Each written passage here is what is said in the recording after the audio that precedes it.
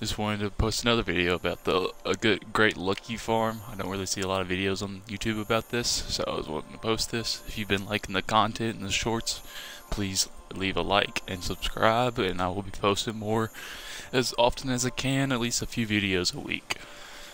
So get into the video. Most importantly, if you really want to do a bunch of lucky farming, and this one I really just loaded in, maybe looked around for 30 seconds was all, but just turn your PAL appearance rate up to 3.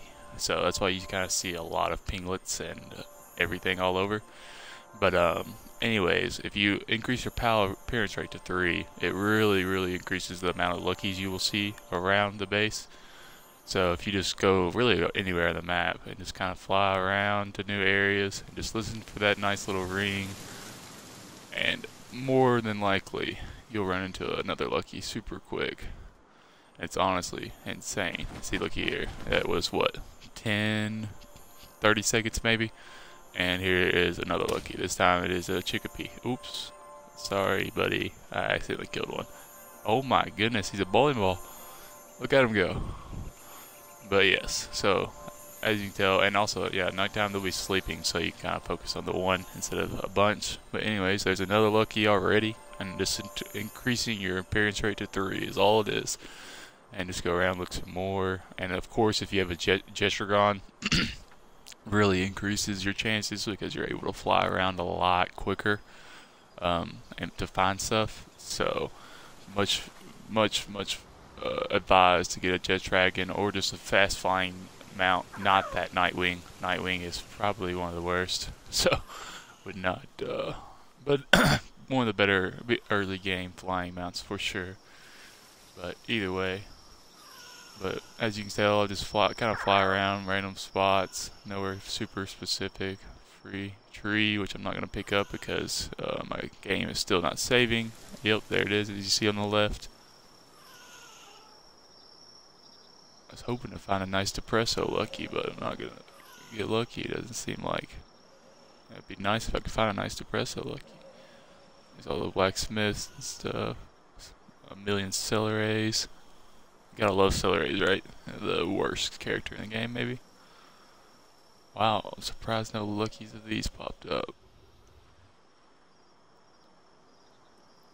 But yeah, so see, as you see them kind of spawning in, all you gotta do is go back the other opposite direction, really. And I, of course, just resets their spawns to where new enemies will load in, and you'll have more chances of luckies. And if you're looking for specific luckies, you go to those, look on the map, and see where they actually spawn at, and do the same exact process on that part of the map. I mean, I'm here on the map. You do not need to be here. Say if you're looking for some, let's see, if you're looking for, whatever it may be, random thing, we'll say, yeah, there we go. Wasandas. If you want to look for Wasandas, you can push RT on Xbox, and it shows you their spot on the map. So then you can go where that orange is on the map and just do the same process, and you'll be able to find much easier luckies like that of whatever you're trying to find at that time. For sure, great strat. This is how I found all my luckies.